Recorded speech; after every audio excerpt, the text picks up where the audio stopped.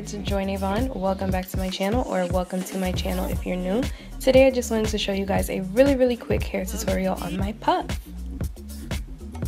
So the first thing I did was overnight I decided to jumbo twist my hair, and I just laid my edges with some gel and put a headband on and sleep in my bonnet. So of course the next day I'm taking everything down just by unraveling the twists and making sure that they were nice and defined. Now of course I'm just going to pick everything out. Using a headband that I double tied, as you can see, I'm just making sure the back of my puff is higher than the front to give the illusion that I have a big puff. And then we're just going to take some clear ice gel and gel down the back and brush it up.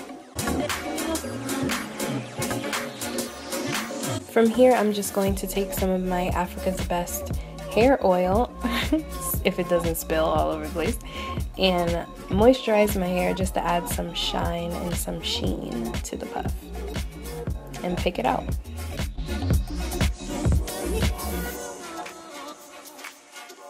I want my puff to be nice and full and big, so I pick out my hair as much as I can. I don't really need for the twist to be defined. I just kind of like to add some texture to it.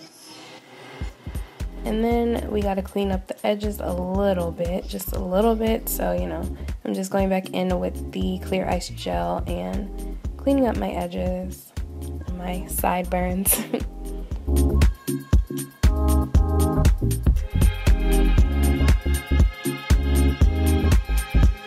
Throw your hoops on, girl, and rock your puff.